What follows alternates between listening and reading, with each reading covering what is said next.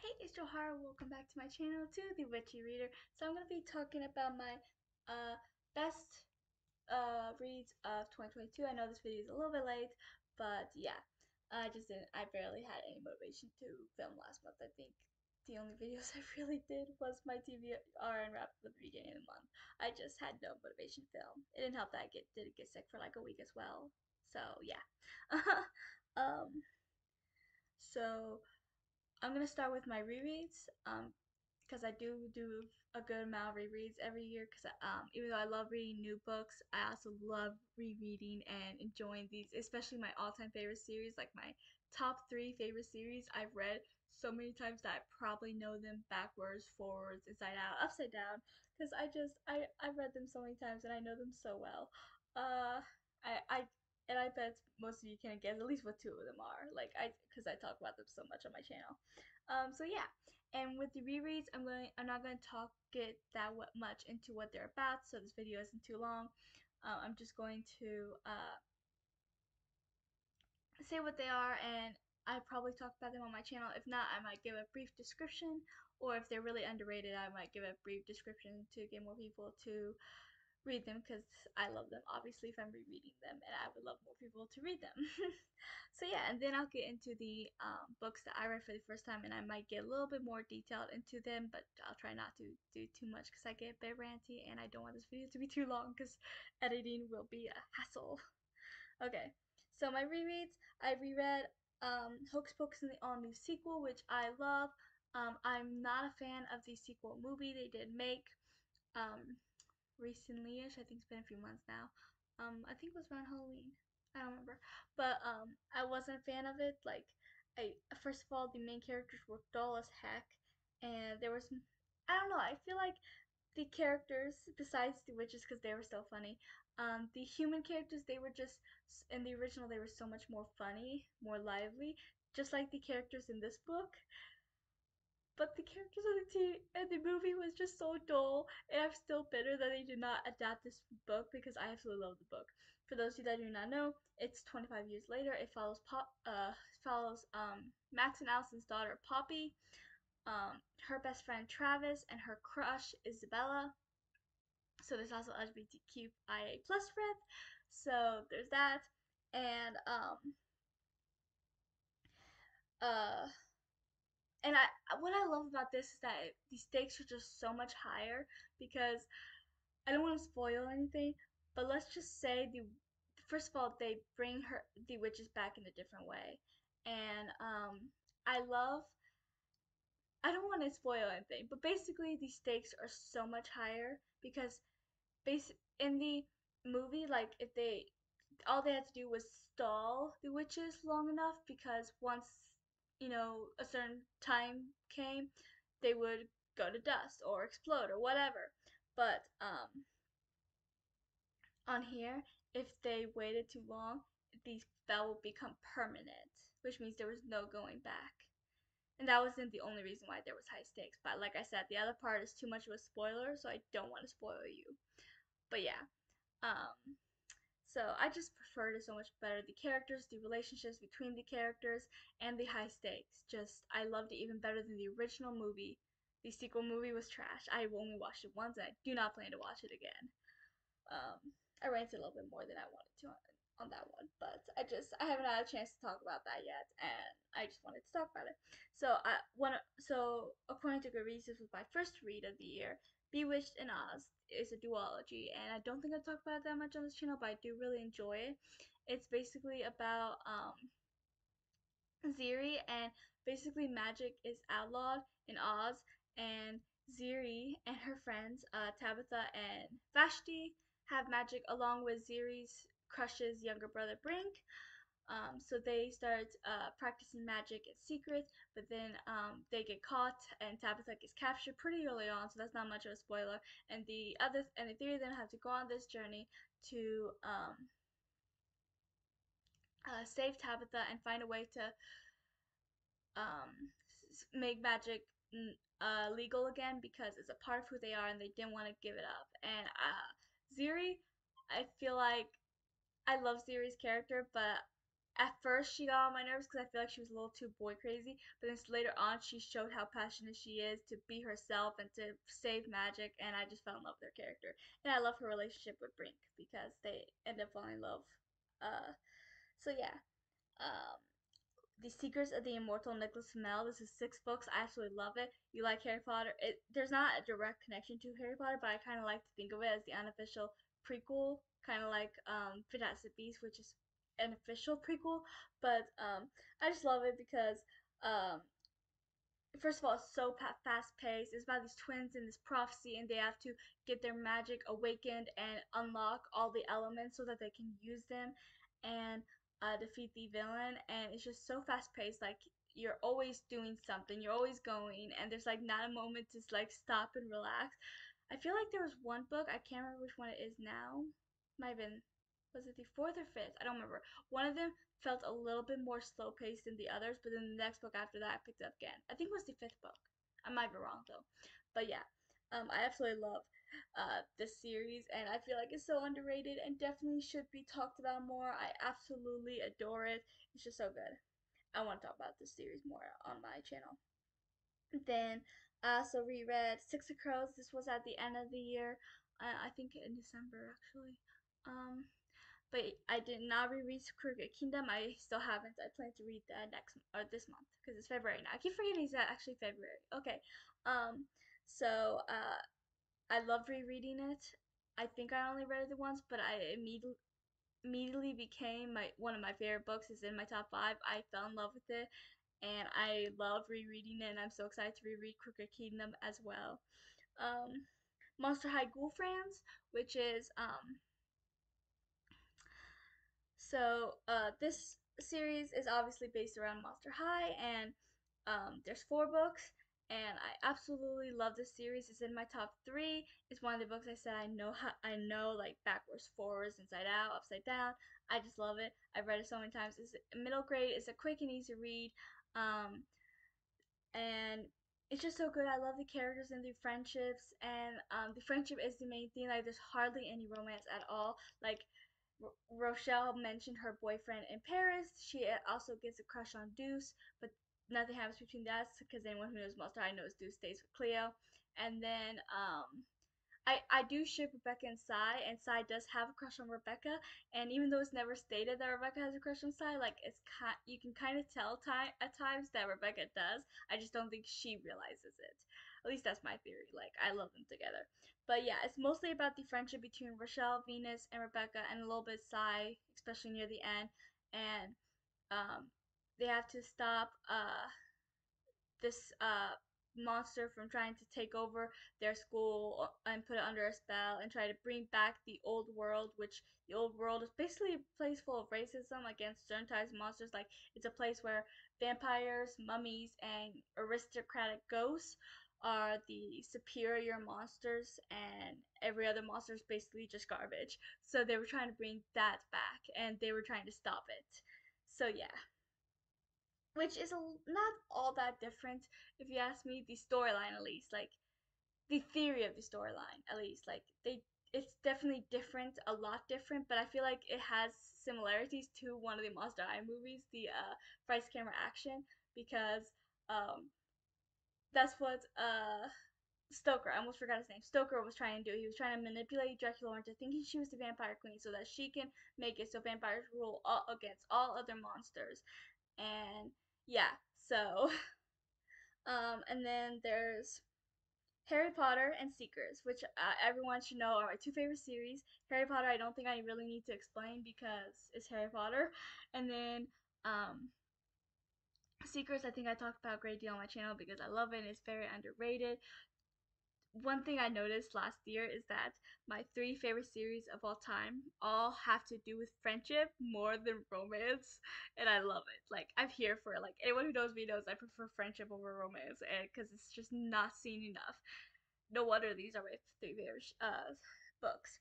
But yeah, Seekers is really good. I definitely highly recommend if you like friendship. There is some romance, but like I said, friendship, even once romance is introduced, it doesn't it doesn't overshadow the friendship. I did realize how much Secrets and Harry Potter are actually alike because both of the characters start out really young at the beginning, and you watch them grow up, and then also it's like centered around these friendships. Harry Potter is obviously Harry, Ron, and Hermione. Then Secrets is Kalik, Hugh Drac, Lusa, and Toklo, and yeah, and you watch them grow up and their friendships, and then as they get older they start to have romantic feelings for people, but even once they do, the romance is just sprinkled in so elegantly, like it doesn't overtake the story, and it definitely doesn't overshadow the friendship because that is still the most important thing in both series. So yeah, I realized how similar the two are in theory in some ways, and I was like, no wonder they're my favorite series. But yeah, so that's all of the rereads. So here's the books that I read for the first time that I really enjoyed. So near the beginning of the year, I read King of Scars um, for the first time because I read Shadow and Bone and Six Crows towards the end of 2021 for the first time, and then at the beginning of 2022, I read King of Scars and the sequel, Rule of Wolves, and I enjoyed them both. I liked Rule of Wolves more. I think I rated King of Scars 4 stars and Rule of Wolves 5 stars. But yeah, I still um enjoyed them both, and they were really good. Not as good as Six Crows. Haven't decided if I like them more. I think I might like them a little bit more than Shadow and Bone actually. Um, but I might be a little bit biased because the crows do make an appearance in Rule of Wolves. Plus, there's David, and he's actually was my favorite character in Shadow and Bone. But we get into him a little bit more in King of Scars, and yeah. So plus, I love seeing his relationship with Jenya. That was so cute. So yeah. And then The Rise of Kyoshi I really enjoyed. That's a duology. I read both last year, and that was actually really good. I enjoyed it. I liked Kyoshi. She was one of the few of avatars besides Aang and Korra we actually got to hear about, at least enough to get a sense of who the character is. But here we get to see her much more, and it was definitely interesting because I guess I had this image of Kyoshi, like every Avatar fan has this image of Kyoshi, of this like tough fighter who takes no crap, who's just, yeah, that's kind of the image everyone has. Like, she's also not afraid to kill and do what's necessary, which is definitely the opposite of Aang. And so yeah, we all just have this image of Kyoshi because of that. And but at the beginning of it, she was completely the opposite. I was like, wait a minute, is this the same character? But it was basically leading you to how she became that person because she wasn't really cold-hearted. She was just um I guess she did become more hard because she went through a lot as being the Avatar. So you kind of slowly watch her become the person we know from Avatar.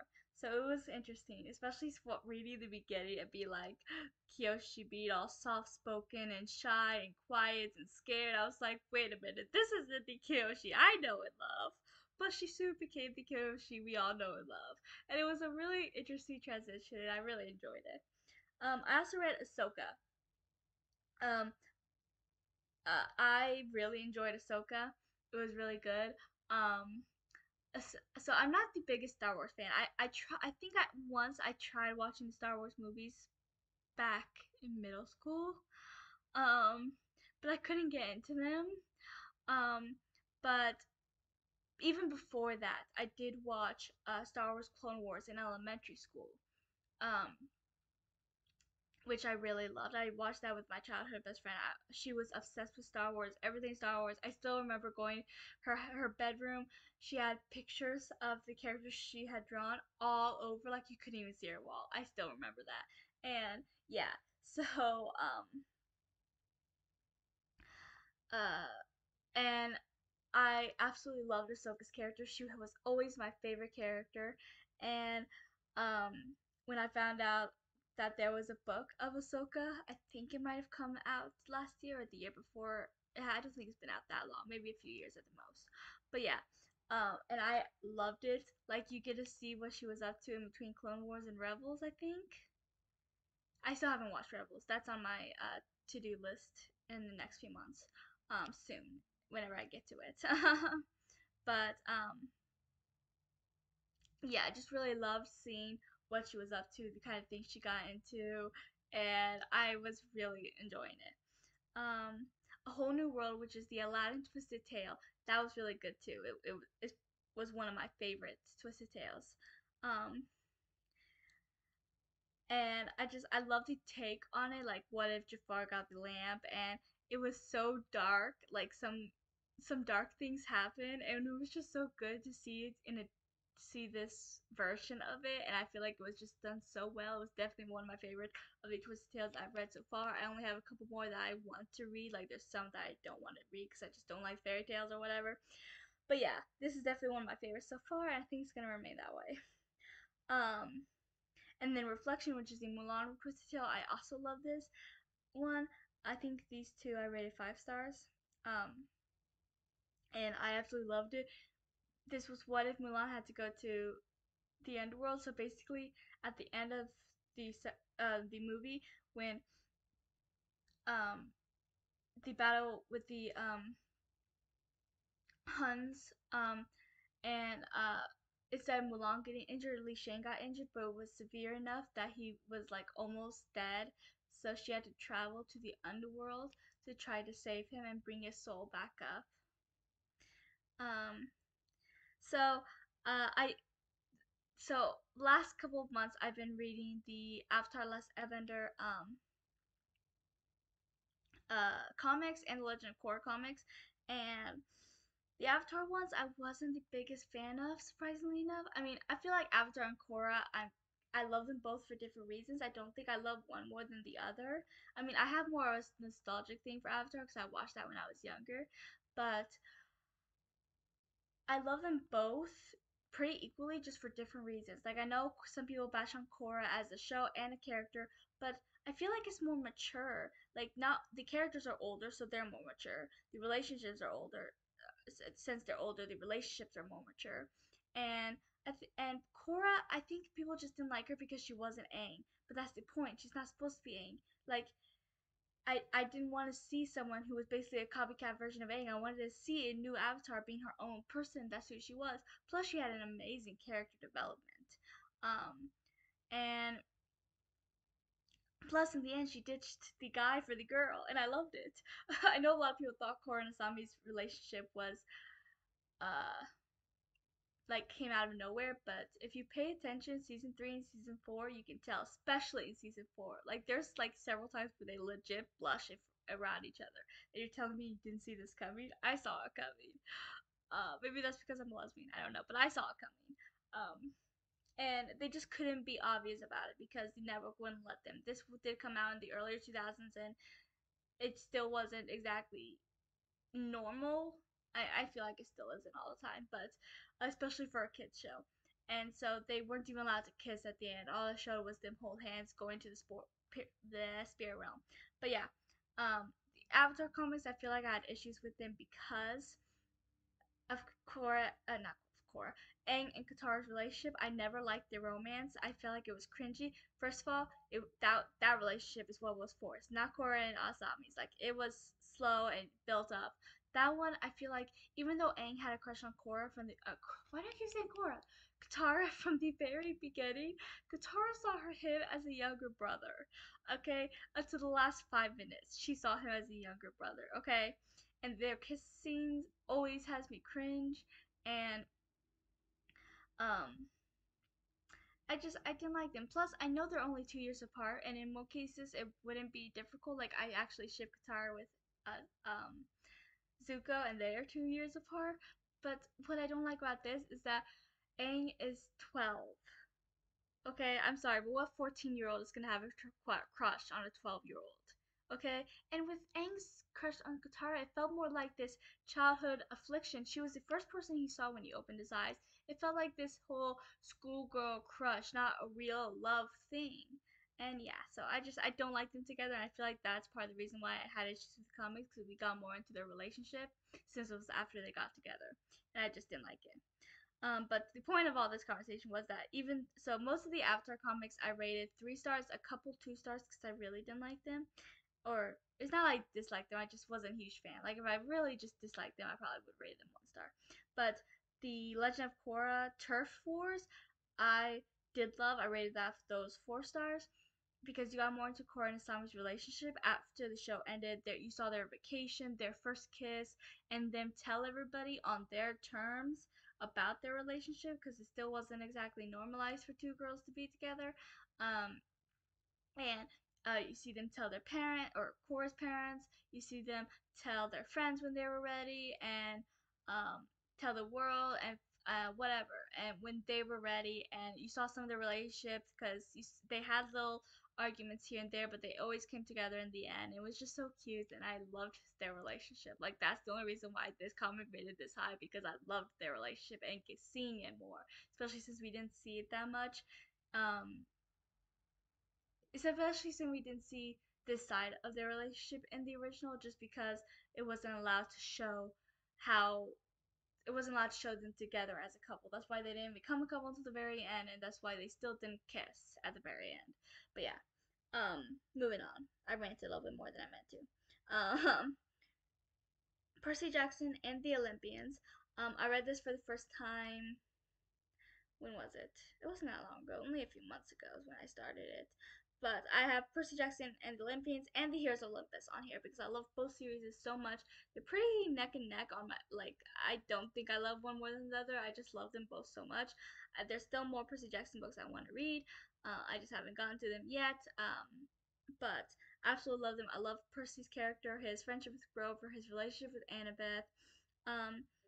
And I love the prophecy. I love so spoilers for Percy Jackson because I just want to say this, but I love how um Percy's not Percy's Annabeth's knife turned out to be the cursed blade of the prophecy just because in most books like this, the so-called cursed blade, as they called it, would have been the sword or blade or whatever that the hero has been using the entire time, and that would have been just so obvious and so like, of course we've seen this before. It's always that way, but no, Annabeth's knife was the cursed blade, and I love that twist. Just had to say that, but um yeah, I loved both series. And then in the Heroes of Olympus, I loved the new characters and the relationships. I loved getting more. I loved getting into other people's perspectives other than just Percy for the most part. There was a couple characters I was more mad about, but yeah. Um, and then I loved Annabeth was probably my favorite perspective. Well, one of them because she was always one of my favorite characters, and I loved getting into her mind, and I loved her storyline in the Mark of Athena and her and Percy's storyline in the House of Hades, going to Tartarus. That was a lot of fun. And then in the book 5, when you get into Nico's perspective, and I loved that a lot because he's also one of my favorite characters, and I loved getting to his perspective and his mind. I also loved finding out that he was gay and that he had a Christian Percy, and then I love the relationship that him and Will form at the end, and I want to see that. I want to see more of that. And I think we get a little bit more of that in the Trials of Apollo, and then there's also that new standalone novel that's coming out sometime this year, The Sun and the Star, which is about Nico and Will. So I'm very excited. Um, and yeah, and I put Percy Jackson in Sword of Hades, which is a short story, and the only reason why I put it in here is because again I love Nico and I love that he was part of this. Him, Percy, and Thalia, the children of the Big Three, had to help Hades find his special sword that was supposed to be a secret from the gods. And yeah, so and it's always fun to see the three of their banter because they're all like sassy, sarcastic people by nature. But yeah, those were my favorite reads of 2022. I absolutely love them, whether they were rereads or new to me reads. And the newer ones I probably will reread sometime in the future. Maybe not the comic book. I mean, I might, because I might want to see their relationship again. But I'm not the biggest comic book fan. The only reason why I was even reading them in the first place was because I love the show so much and I wanted to see what happened. Especially since I knew we got more into their relationship. I wanted to see it. I'm a little breathless now. I still have more videos I need to make. I might take a little break before I do though. But yeah, So thank you for watching. Please like and subscribe and comment your favorite reads of 2022. I would love to hear them and chat with you below in the comments. Until next time.